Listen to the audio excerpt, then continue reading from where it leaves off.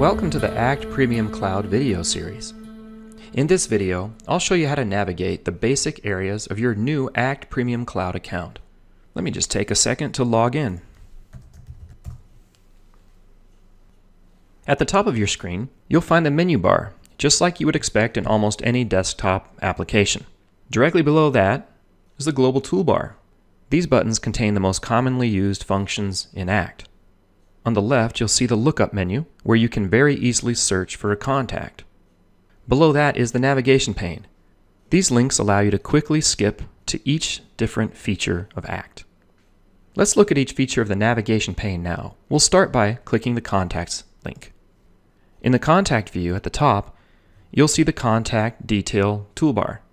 This allows you to switch from the Detail view to the List view of your contacts.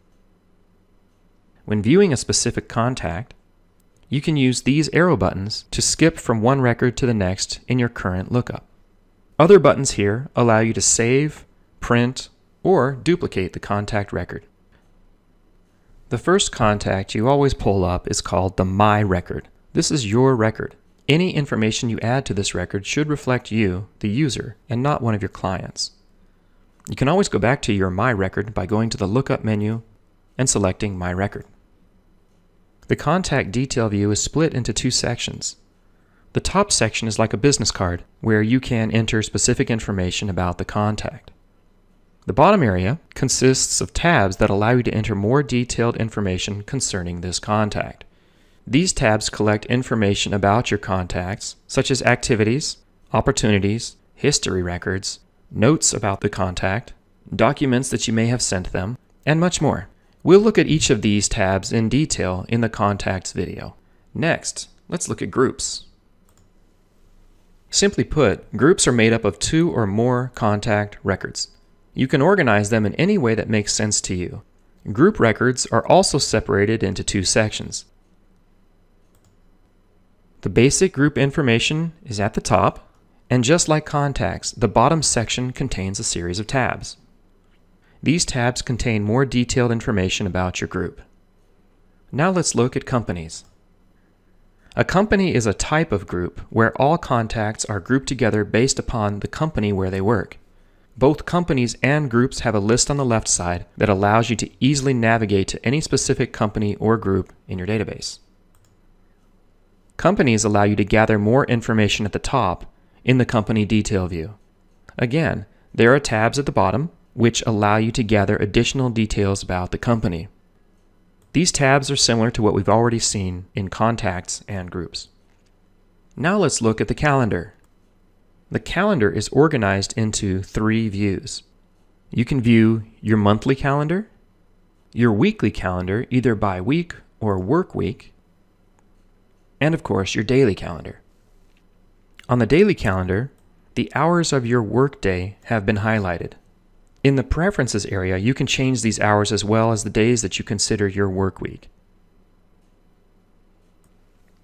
At the top of your calendar, you'll see a filter bar.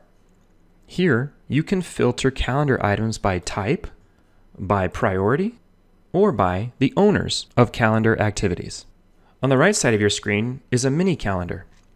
If any of the days on this calendar are bolded, that means you have an activity scheduled on that day. As you can see, my calendar is pretty full. Let's move on to the task list. The task list shows a full listing of all activities based off your filtered ranges. You can use these filters above, which will allow you to narrow this list by dates, by activity types, priorities, by users, and even by a keyword search. Related to the task list is the history list. The history list shows all activities that have already occurred in the past. Just like the task list, there are several filters at the top that allow you to narrow the items in your view. Again, you can filter by dates, types, and users, and you can also perform a keyword search on your history list to find history records that contain specific search words. Next, let's move on to opportunities. The Opportunities List view shows you all of the opportunities for your company. Once again, there's a filter bar at the top which gives you even more ways to narrow your list according to the filters that you want. When you click the Detail View button, you'll be able to see specific details about any opportunity. On this screen, you can see the opportunity name, its status, and its current stage along the process pipeline. On the left, we would display totals that signify what this opportunity is worth, as well as the probability that this opportunity will close. Next, let's look at the dashboard. The dashboard allows you to get several types of information about your company at a glance. Each of these dashboard components can be filtered and edited to show only the information you want to monitor. Currently, I'm looking at my activities dashboard. I could also choose to view an opportunities dashboard, showing me all the opportunities at my company. This concludes the first portion of the ACT Premium Cloud video series. In the next video, we'll cover contacts and how to properly store information in a contact record.